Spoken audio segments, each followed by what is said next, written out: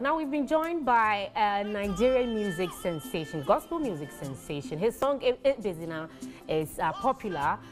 We all try to sing along sometimes, even though we don't get the lyrics right. I'm tempted to mention his name, but people have different versions of it. Some say Preye, some say Preye, but he's here. We'll allow him give us his version or the correct name. What do you say? What do you say? Is it Preye? What do you say? Preye. Oh, that's not it. So my name is Preye. Preye. Preye. Preye. Preye. Preye. Yeah. Yeah. Yeah. Say it again. Preye. Yeah. Yeah. Yeah. Say it in one word now. Preye. Yeah, that's it. Preye Odede. Odede. Yeah. What's the meaning? God's gift. God's gift. God's gift. Now let's talk about Ibezina. It's made waves, especially here in Ghana. It's inspired so many people. Where did you get the inspiration from?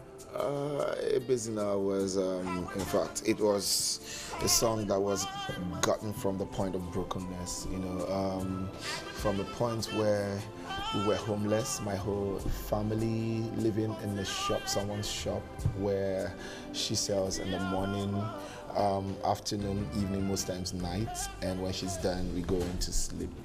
And at some point, it was really, really difficult. So that was me saying those words to myself. You know, it wasn't really a kind of beautiful inspiration, as it were.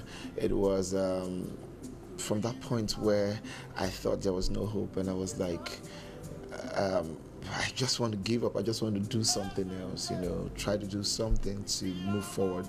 And then I got the song, Tell Me Why You're Giving Up on God. I'm the same God who was there for you in the midnight hour. Tell me why you want to give up on me. So I started singing the song to myself, and here we are today. You have a science background. Yes. Someone with a science background that, you know, ventured into gospel music. How did that happen? Because people that have science background, from what I know, most of them venture into engineering and all of those things. How did you end up? I'm not really far from engineering. I also have a day job, 7 to 4, and also in the oil and gas. So that's a side. Right. But then music has been healing for the soul. It's just restoration for every soul. So where there is music, I think certain situations and certain problems are half solved, if that's the right word to use. Is this your first time in Ghana? 10th. Your 10th? Yeah. Oh. Yeah. So you've been here a couple of times. How has it been for you? Amazing. This Going is home in and out. This is for me. This is home. This is home, and you can imagine I'm here in this amazing. Yes, let's not forget. Yes, this is I needed you to mention one of that. The best studios ever. Thank you very much. Thank you. So, you know, to be here and I'm here right now, it shows that you people really love Nigerians, and I'm welcome in Ghana. So. So since you've been here for 10 times, what do you think about the Ghanaian music industry? Amazing. Amazing, especially when it comes to the gospel. They've Do you reached listen us. to some of them? Do you have any All of names? them. Oh, you do? All of them. I know almost every one of them, ranging from Akesebrepong to Ohima Mercy to Jometel to MOG to Kwesi Oteng to where are they? Am I missing out? Koda, the rest of them. So I listen. Do you look forward to working with anybody? Have you worked with anybody yet? Have. Oh, you have? Yes, I have. Oh. Worked with Sonny Badu. You have a song with Sonny Badu? Sonny Badu, yeah. Akesebrepong too. So I'm working on one with Jometel too.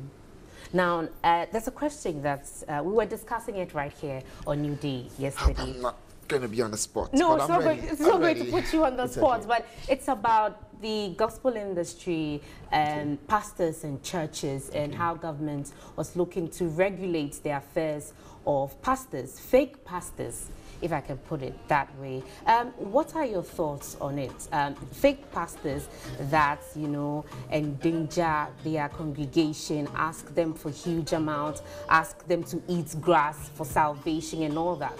What's your thoughts on it? I think whosoever that is fake and does such things should not be called a pastor.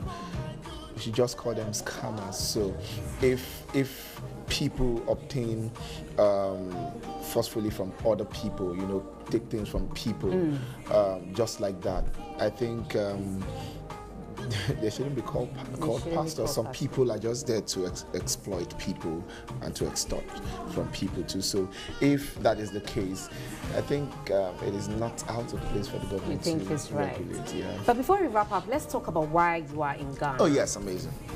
Amazing. So I'm here for The Move. The Move is my first ever live recording concert. So I decided to bring it to Ghana so we can have this collaboration between Nigeria and Ghana.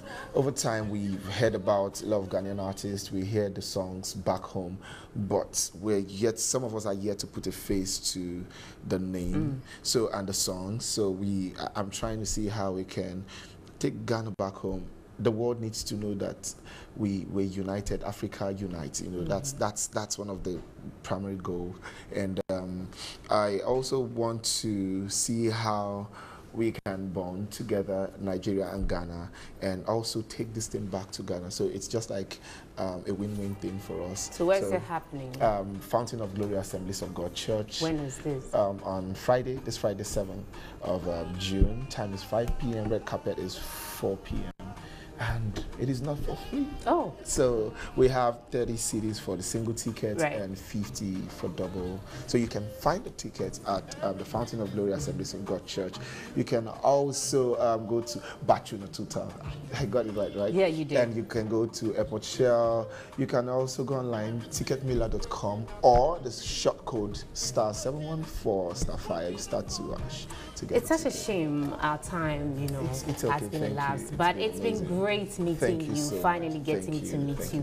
Preye Odede, yes, you should check out his music and also head over to his concert. And that's how we wrap up New Day today.